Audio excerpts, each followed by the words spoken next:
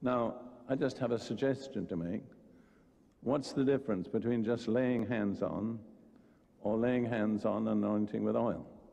I suggest to you, and this is just approximate, that the laying on of hands without the anointing of oil was for people who were not members of the church.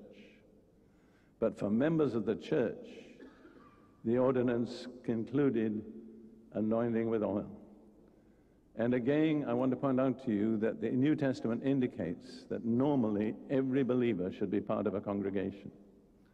For he says, is any sick among you Christians? Let him call for the elders of the church and let them pray over him, anointing with oil.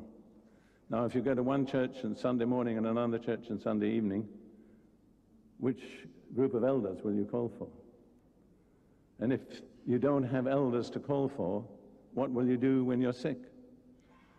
See, in other words, the New Testament assumes, with various exceptions, that a believer shall be a member of a congregation known to the leadership, recognizing his leadership, and having available to him the ministry of the leadership. Just let me mention something else. This is not on this subject, but in the book of Revelation, chapters 2 and 3, there are 7 messages sent, and they are sent to 7 churches. Only to the churches. Anybody who was not in a church didn't get the message. I feel God wants me to emphasize this. I feel some of you are like the mountain goats. You're way out ahead of the herd and you don't have a shepherd. And that's a dangerous place to be. It's humbling to submit yourself to human authority. But God blesses the humble and he resists the proud.